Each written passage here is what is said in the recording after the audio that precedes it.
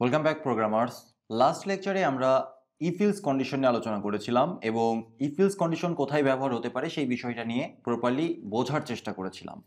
আজকে আমরা দেখব ইফিলস কন্ডিশন সব জায়গায় সব সিচুয়েশনে সমস্ত সব প্রবলেমের সমাধান দিতে পারে না। এর জন্য আমাদের আরও এক্সট্রা করে কোনো একটা কন্ডিশনের সাহায্য নিতে হয়।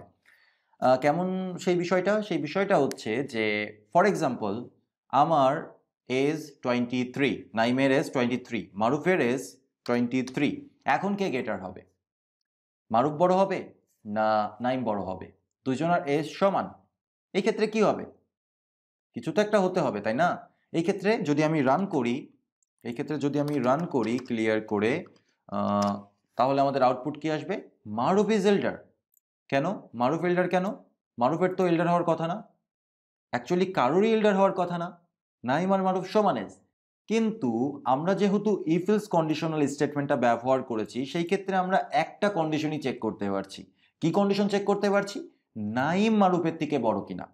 এই কন্ডিশন তো ফলস হয়ে যাচ্ছে। এই কন্ডিশন ফলস হওয়ার অর্থ হচ্ছে দুনিয়ায় আর সবকিছু সত্য কথা। এই কন্ডিশন ব্যতীত দুনিয়ায় আর সবকিছু সত্য কথা। নাইম মারুফের থেকে ছোট, এই কথাটা ব্যতীত দুনিয়ার সবকিছু সত্য কথা। মানে এই লাইনটা তো এক্সিকিউট হলো না, এই ব্লকটা তো এক্সিকিউট হলো না। এই ব্লকটা এক্সিকিউট না হলে ইলস ব্লকের ভেতরে এক্সিকিউট হয়ে যাবে। আর ইলস ব্লকের ভেতরে যেহেতু লেখা রয়েছে মারুফ ইজ এল্ডার, তাই আউটপুট আসছে মারুফ ইজ এল্ডার। মারুফ এল্ডার হোক আর না হোক কিচ্ছু যায় আসে না, কিন্তু মারুফকে এল্ডার প্রিন্ট আউট করছে। তার মানে এক্সাক্ট সলিউশনটা আমরা ইফ ইলস কন্ডিশনের মাধ্যমে পাচ্ছি না। এটা পাওয়া যাবে কিভাবে?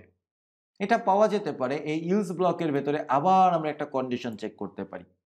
তো এই কাজটা আমি এখানে করব না, আমি কোডটাকে কপি করে নতুন ফাইলে নিয়ে যাই। হ্যাঁ, নতুন ফাইলে নিয়ে গিয়ে এখানে পেস্ট করে দিই। পেস্ট করে এই জায়গাটায় আমরা মারুফ যে এল্ডার সেটা আমরা নর্মালি বলে দিয়েছি, কিন্তু সেটার দরকার নেই, এটাকে আমরা কাট করে নিই। এখানে আমরা আবার চেক করব if Maruf is greater than 9, এটা সত্য কিনা। এটা যদি সত্য হয় তাহলে এইটা প্রিন্ট আউট হবে। এলস, এখানে আমরা এলস লিখতে পারি। এই যে কাজটা করছি না, সেটাকে বলা হয় নেস্টেড ইফ বা নেস্টেড কন্ডিশন। একটা কন্ডিশনের ভেতরে আমরা আরেকটা কন্ডিশন লিখে রাখতে পারি, এই কন্ডিশনের ভেতরে আমরা আরো একটা কন্ডিশন লিখতে পারি, এই এলস ব্লকের ভেতরে আমরা আরো একটা কন্ডিশন লিখতে পারি, কোনো প্রবলেম নেই। আমরা কি করলাম? আমরা প্রথমে চেক করলাম নাইম মারুফের থেকে বড় কিনা, না, ফলস হয়েছে। এইবার আমরা চেক করব মারুফ নাইমের থেকে বড় কিনা। যদি মারুফ নাইমের থেকে বড় হয় তাহলে আমরা প্রিন্ট আউট করব মারুফ ইজ এল্ডার, অথবা বা আদারওয়াইজ আমরা প্রিন্ট করব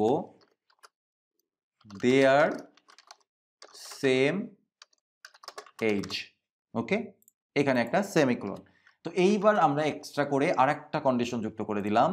নাইম যদি মারুফের থেকে বড় হয় নাইম ইজ এল্ডার, আদারওয়াইজ মারুফ যদি নাইমের থেকে বড় হয় তাহলে মারুফ is এল্ডার, otherwise they R same. কেন সেরকম? কেন? কারণ নাইম মারুফের থেকে বড় না, মারুফ নাইমের থেকে বড় না, তাহলে তো দুজন সমানই হবে।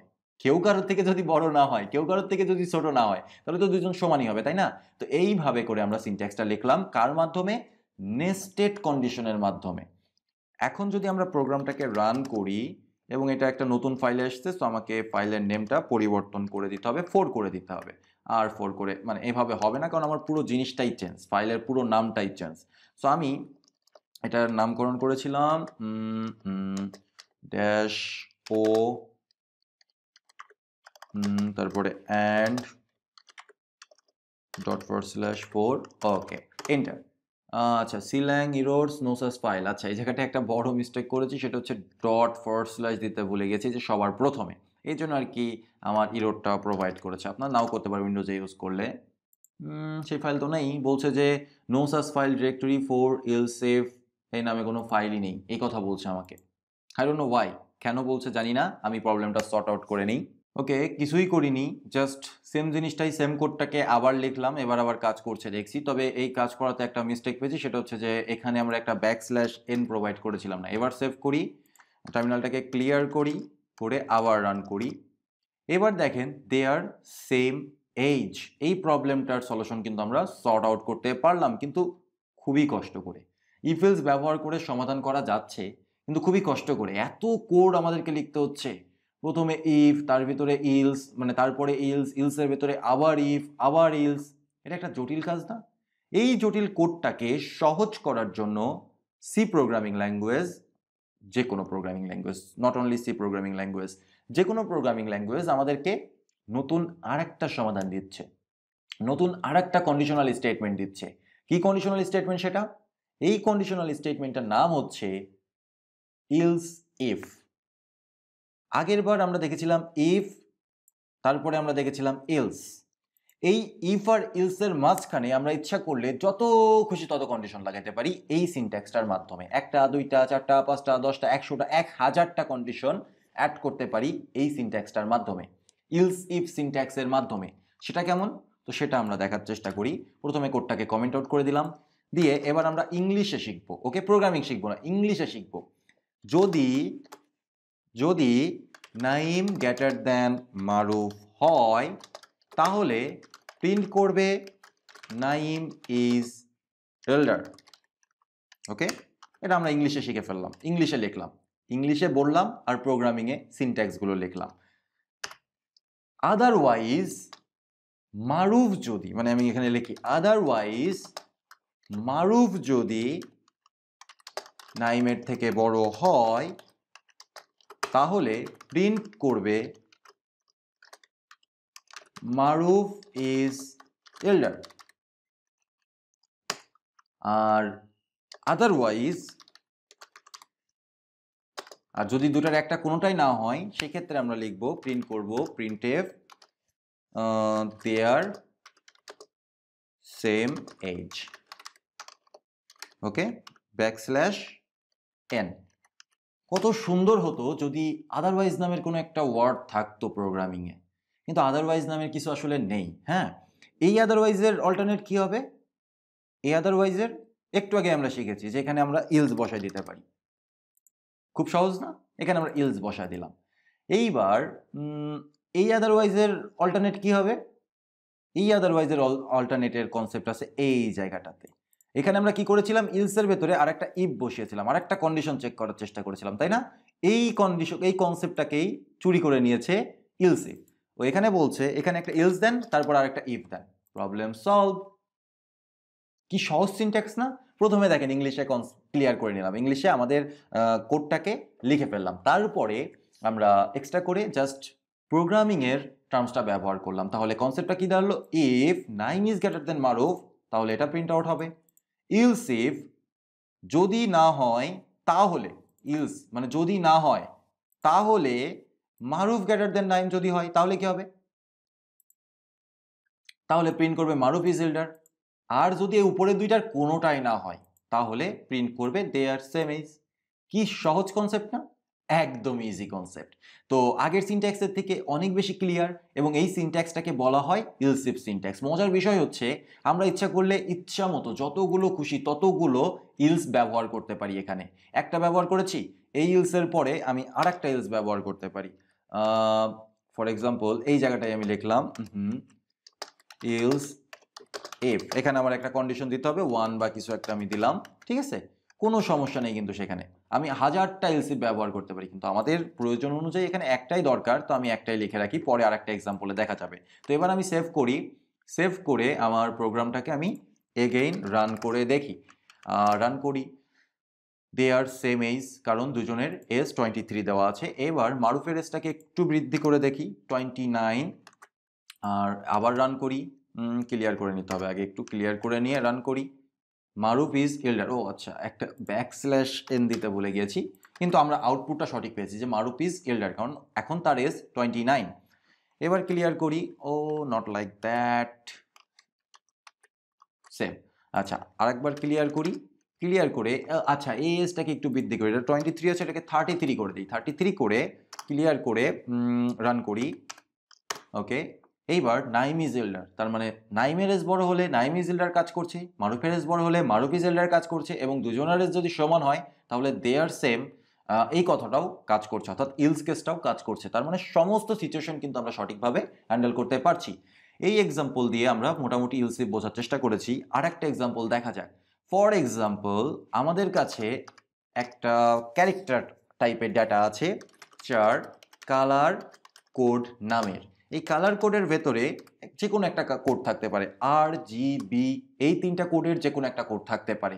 যদি আর থাকে আউটপুট দিব রেড, যদি জি থাকে তাহলে দিব গ্রিন, আর যদি বি থাকে তাহলে আউটপুট দিব ব্লু। ওকে, তো আমরা আদারওয়াইজ দিব রং কোড। ওকে, এটা হচ্ছে আমাদের লজিক।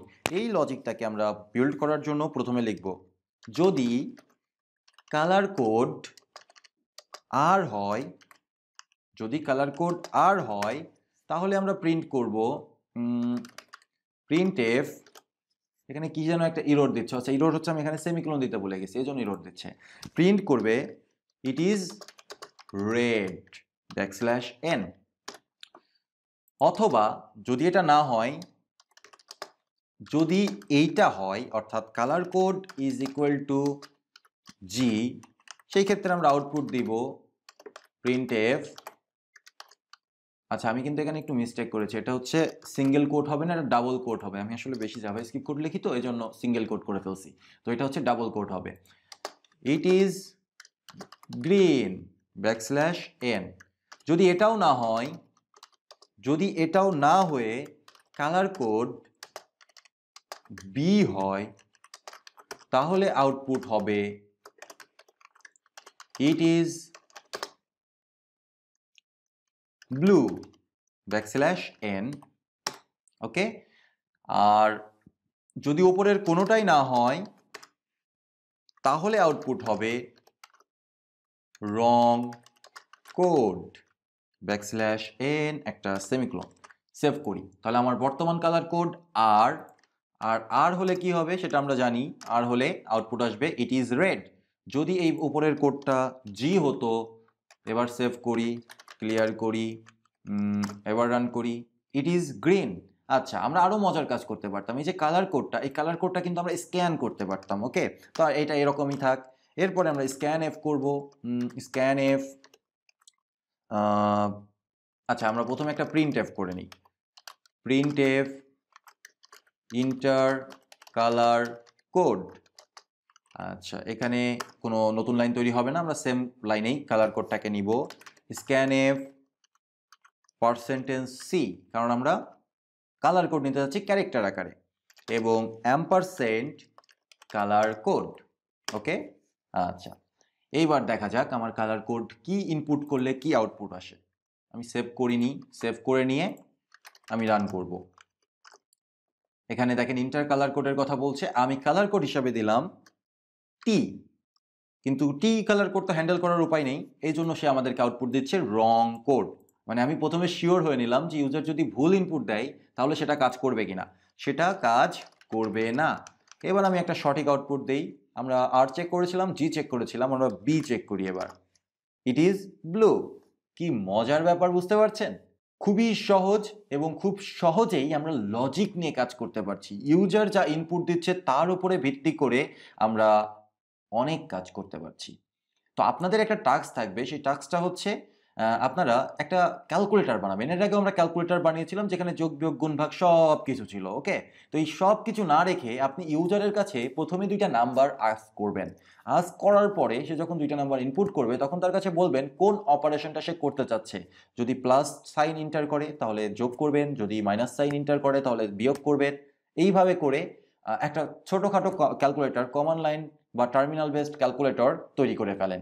এখন আপনারা পারবেন সেটা, কারণ আপনারা ইফ, ইলস, ইলসিফ সব কিছু জানেন, একদম সব কিছু জানেন। তাহলে আমরা পরবর্তী লেকচারে সুইচ স্টেটমেন্ট নিয়ে আলোচনা করব।